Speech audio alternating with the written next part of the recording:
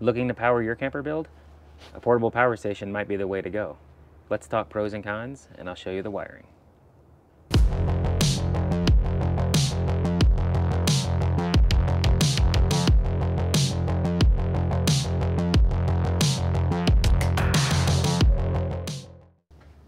There are many players in the portable power station game: Jackery, Blue Eddy, Gold Zero, but I chose to go with the EcoFlow Delta Mini, mostly because of how it fits in my trailer design. Most of these power stations on the market have the plugs on the front and the back, and because of how we designed this trailer, I needed the power to be on the short ends. Even though I went with an EcoFlow power station, there are many companies that make good options that could work for your trailer. There are also pros and cons to going this route instead of the traditional battery system.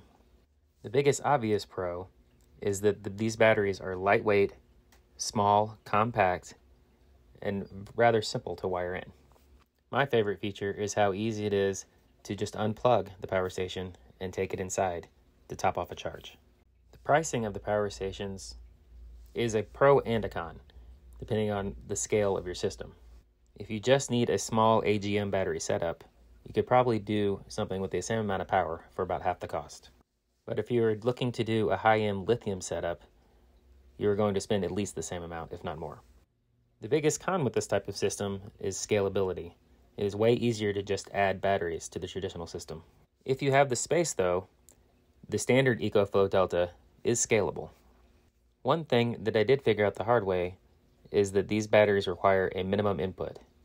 In the EcoFlow's case, it's around 40 watts. That means if you have a 100-watt portable solar panel and it is an overcast day and it is not producing at least 40 watts, the battery will not charge.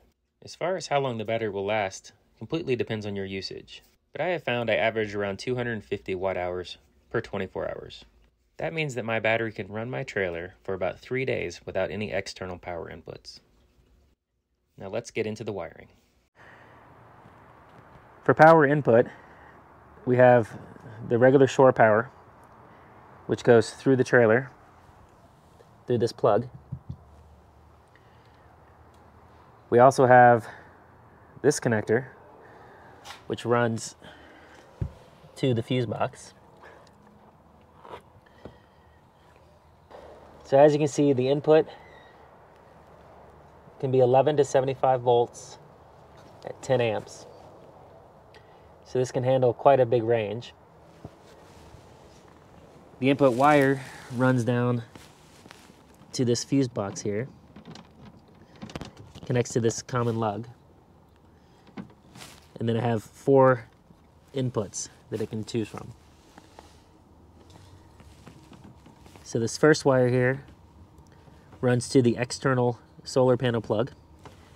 So you can plug a portable solar panel in and point it at the sun.